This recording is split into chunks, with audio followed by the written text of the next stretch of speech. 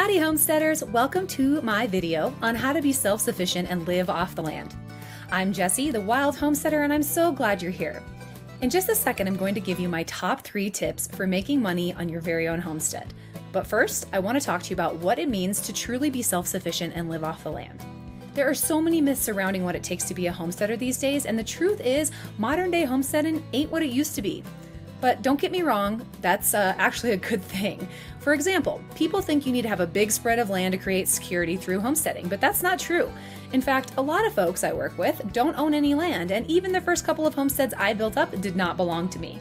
My family homesteaded for 7 years before we actually were able to get our paws on a piece of our own earth. There are lots of workarounds for this, even if land isn't in the budget. Another popular misconception is about how to be self-sufficient and live on the land if the living off the land is so difficult.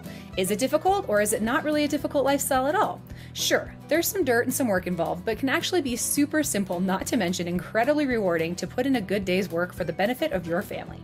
There are so many awesome people willing to share their knowledge with you these days that there's no reason to worry about not being able to find the information and the wisdom that you need to be able to thrive on your very own homestead. Now, the third myth I want to talk about is that you need a ton of money to start. Not the case, my friend. You can be as thrifty as the OG homesteaders who first coined the term. Over my years in homesteading, I have gotten everything free, from bees to chickens to sheep and seeds, seedlings, plant starts, trees, you name it. There are a ton of ways you can get things for free through bartering or on the cheap. With a little ingenuity and elbow grease, you can be growing and gathering your own food and living a healthier lifestyle with little to no investment. Speaking of keeping your hard-earned dollars, how about earning money while you learn how to be a self-sufficient homesteader and live off the land? Here are my top 3 ways to earn while you learn on the homestead. My very favorite way is bees or vermiculture. What's vermiculture? Working with worms. No matter where you live, how big a small homestead you have, you can absolutely use this as a tool to make a little extra moolah. Honey, beeswax, worms, tea compost, they're all pure gold. And this is one that very few people know about. So you can actually make money in markets that may seem a little saturated, as far as selling eggs or things like that. Nobody does this. So bees and worms, you're golden. Number 2 is growing and selling your own produce. You can literally do this in a small apartment size scale or in a larger way, but folks always want tasty homegrown veg, fruits, and herbs.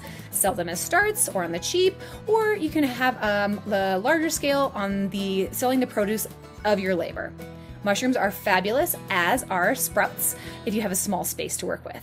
Number 3, this is also one I love, is compost. It is food scraps, manure, all the good stuff that you can compost down. It does not take much work. You can do it in any size space.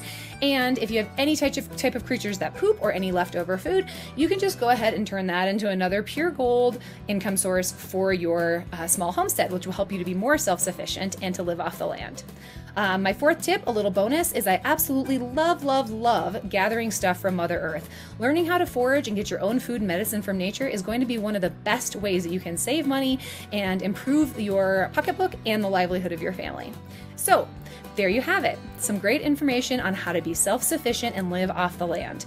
If you liked hanging out with me, please subscribe to my website, or you can subscribe to my YouTube channel as well. And in the next video, I'll be teaching you all about how to prepare for homesteading, even if you're currently a city slicker. So, all my wilds love to you. Thanks for watching.